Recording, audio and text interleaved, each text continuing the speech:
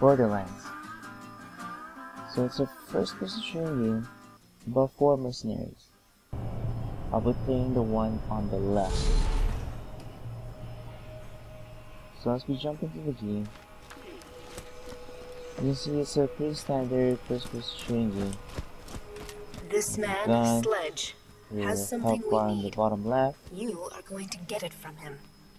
Sledge is a bad man who has done terrible things. So on the to top people right of corner, you see Firestone. this female character Do what talking you to must. us. Her name is Angel, and she guides us along the story and gives us purpose to jobs that we're gonna be taking along the game and we click on it. So the story is about 4 mercenaries, like I mentioned, and they're trying to find this vault that's known to have rich technology inside of it. Along our quest, this robot called Claptrap will be guiding us along and giving us pointers on how to play the game.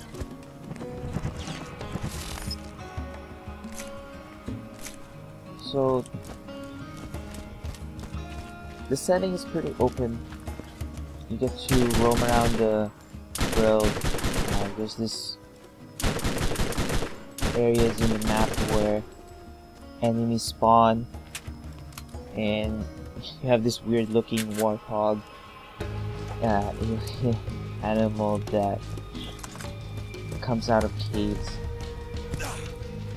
It's pretty interesting because once you kill them, you actually get ammo from them, so you have this almost positive feedback loop.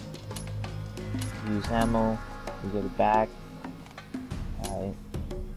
It's not always gonna give you ammo, but there's that chance. So this map is pretty big, so it's quite useful that I get an option to use a vehicle to roam around it. Walking this map can be annoying and will take some time, so having a vehicle just speeds up the process. And we're mercenaries, so we take on jobs, and as I come up to this character, I've met or completed one of my objectives to meet him, and I get experience points as my reward for this objective. But completing other missions not only just gives you experience, but also gives you some cash, which comes in handy. So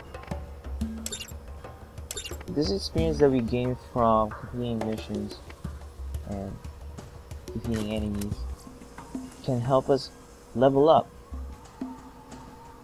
And it's unusual to level up in first-person shooting games because you just strictly think of what gun is the best and use it and defeat enemies, point and shoot.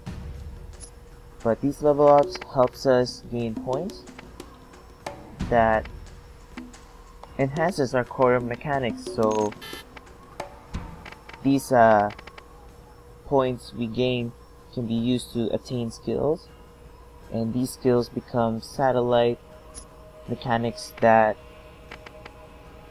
enhances our player's experience or our experience with the game. So example of these satellite mechanics is, for a sniper you get a chance to upgrade to it or attain focus.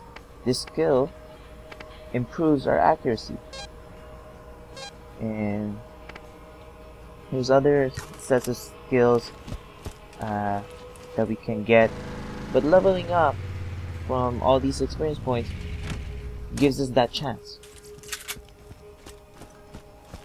Now with the money that we gain from the missions or along the game, we can use it for multiple things. One is that we can buy health packs, Just tell med me kits, if you need anything. heal ourselves, shields That'll do for now. to boost our shields, which is indicated by the blue bar on the bottom left corner on top of our health bar, which is the red bar. So you also can get upgrades, ammos, or purchase some guns as well with the money.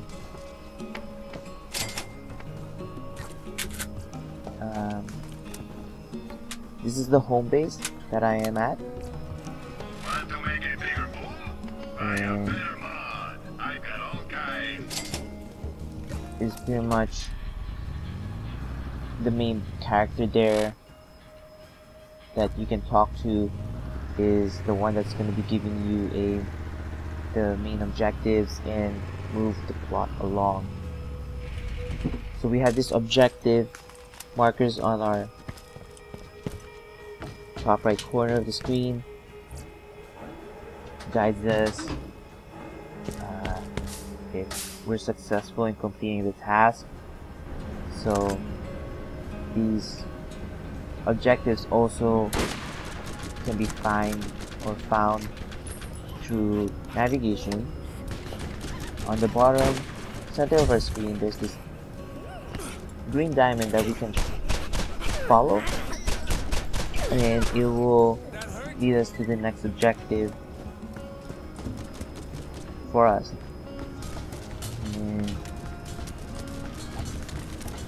here I'm just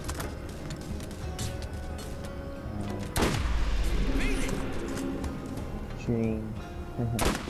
Gotta level up, so I just attained gaming point. Also, this skill, other skills that I can improve is this Bloodwing skills that my character Mordecai has. This Bloodwing skill lets me summon a hawk, and this hawk will attack enemies that are around me. So it adds this extra element to the gameplay of point and shoot. So this art style or aesthetic that Borderlands chooses is interesting. This game is quite violent and bloody, but this artwork that they used to portray the game is in a comic style, so it almost cancels out the bloodiness or levels it out in a neutral vibe.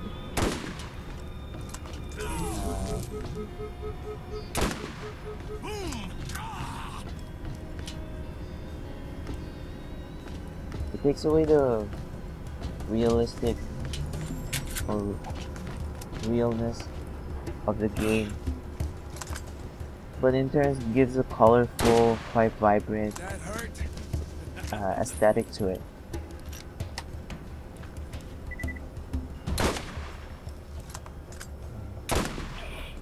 So for a first-person game, obviously you need to have good guns. The guns here have the guns here have a lot of customization. There's almost every gun, or each gun is unique to its own abilities. Guns have special attributes like fire and multiple shots like burst fire. So Borderlands takes a very playful tackle on a first-person shooting game. It gives this role-playing game vibe for the level ups and skills, and it's interesting that